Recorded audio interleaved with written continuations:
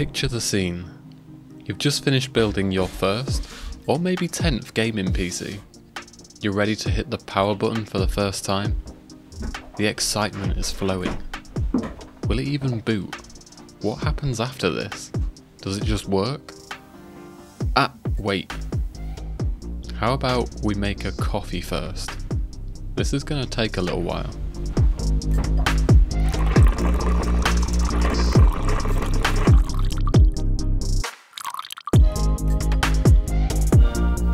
Coffee is therapy. PC building is also therapy. Setting up the PC for the first time, however, not so much. Let's make sense of it the easy way. First things first, let's check the monitor cable is plugged in the right place. An easy mistake to make, so let's plug it into the graphics card and not the motherboard. Right, now we're ready to hit the power button. So, embrace the moment, savor it. There we go. Now, stand back and marvel at your work. Wait, the screen is black. What the heck? Did I do something wrong? Ah, I need to install Windows. So how do you do this part? Well, there's a couple of ways. This can be done either by creating a bootable USB from Microsoft website, but that will require another computer, or head to eBay or Amazon and buy one. They are super cheap either way. So let's shut the PC down again. We're going to insert the USB drive into the rear port and then restart the PC. This should solve that problem. But in the meantime, it makes sense to get back to the coffee while we give it a few moments to cycle and reboot. There we go, Windows installation screen. The first part is really simple. Choose your language, time, currency, and keyboard input depending on where you are in the world. Then simply hit next and install.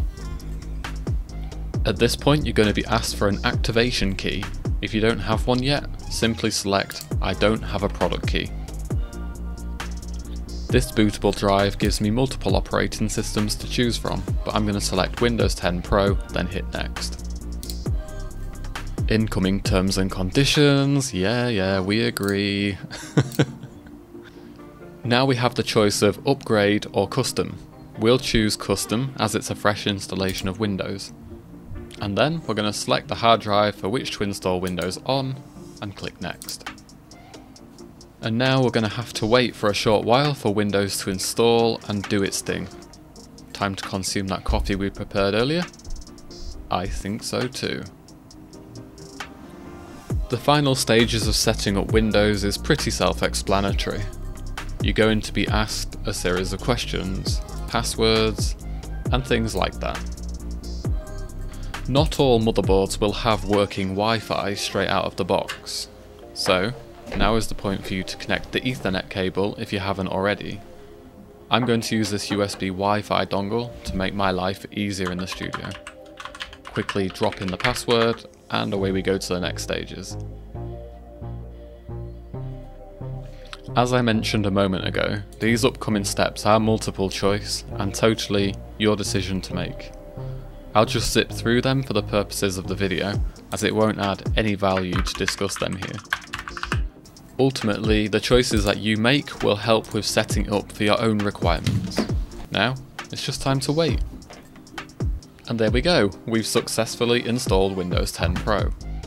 I know gaming is a priority right now, but it's really important to follow a few steps to ensure that the PC is optimized first. And let's kick things off with Windows updates. These are crucial. Head to the search bar and type updates, then you'll see the check option at the top.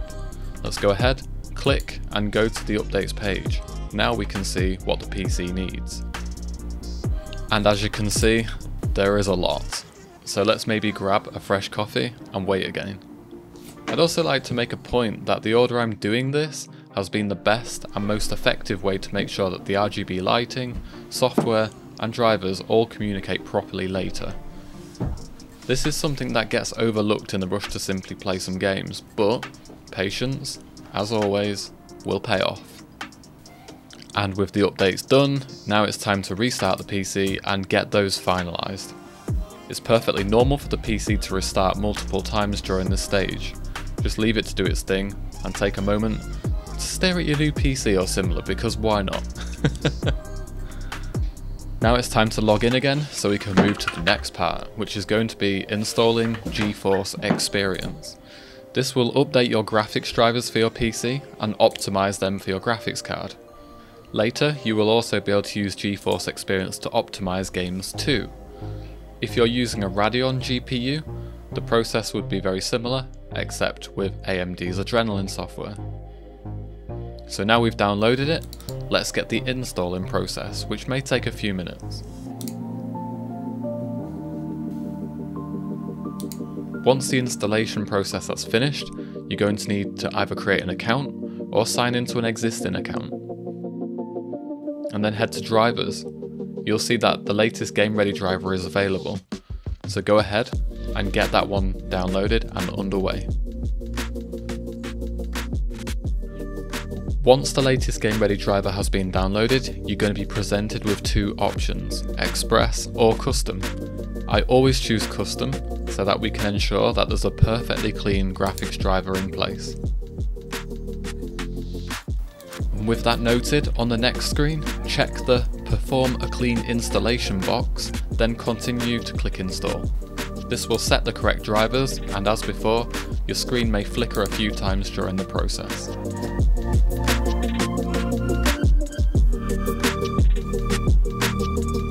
And now that the drivers are done, it's time to restart the PC so the changes can be applied. Well, that was pretty easy and effortless, as I'm sure you'll agree. Which leads us to the next step, making sure your display refresh rate has updated. It doesn't always do this automatically, which can leave you playing, for example, at 50Hz on a 144Hz monitor. So if we right click the desktop and head to display settings, scroll to the bottom and find advanced display settings. Click this and you will see refresh rate.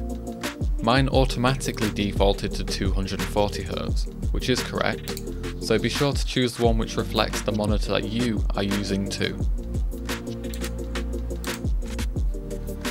Now, for those of you who are using RGB lighting, you will need to download the software for the brand that you're using. In this instance, it's Asus, so I'll be downloading Armoury Crate, which has both RGB control along with additional drivers and performance tuning. The software can be found on the Asus website by simply Googling it, so let's go ahead and get that downloaded. We're going for the framework package, as this will automatically identify the rest of the Asus hardware installed. Software downloaded, now let's install Armoury Crate by clicking Start. The installation process is quite long for this, and you will need to click a few things during that time, so grab that coffee again and wait. Or, alternatively, play some guitar. Whatever gets you in the moment.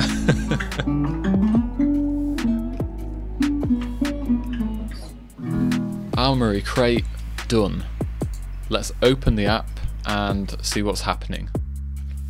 First of all, we want to go to the settings cog at the bottom left, followed by Update Center, which is at the top. Now you can see a list of updates to install. I always choose the ones which I feel will be most needed, so right now that would be the Tough Gaming Z790 update. So let's do that. This has automatically updated a few others too, which is helpful. Next, we're going to aim for the Aura Sync tab at the top left. This will take us to the RGB setting page. By default, they are all synchronized, which is fine with me, as I like to keep a single color palette. In Aura Effects, we can choose our RGB settings. As always, this is totally your choice, but it's always fun to cycle through and see what can be done. You can always turn off the lighting here too if you wish. I'm going to choose the light blue for this build, which I think complements the hardware and it looks awesome.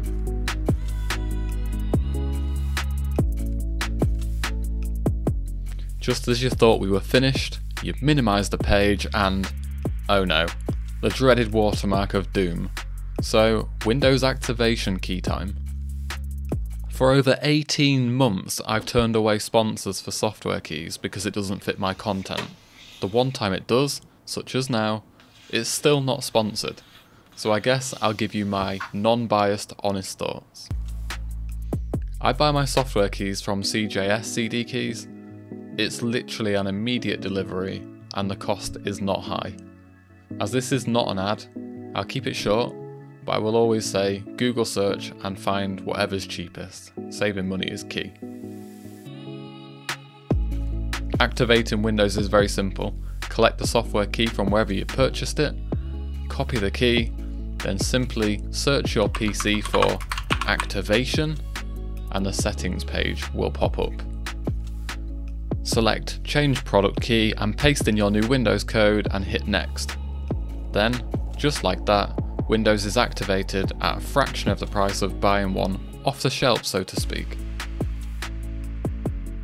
So those are the basics in the correct order to get you up and running. The next step would be to install your chosen game software, such as Steam, download the games you want, and start playing. That only took a couple of hours, but the PC looks epic, the performance is optimised. Well, let's go. Oh yeah, as this video isn't sponsored, I thought I'd try something new. The PC I built for this video is for sale. You can buy it. The sale is unfortunately limited to the UK only on this occasion, but hit the link in the description for more details. Time for a cinematic? Well, it'd be rude not to.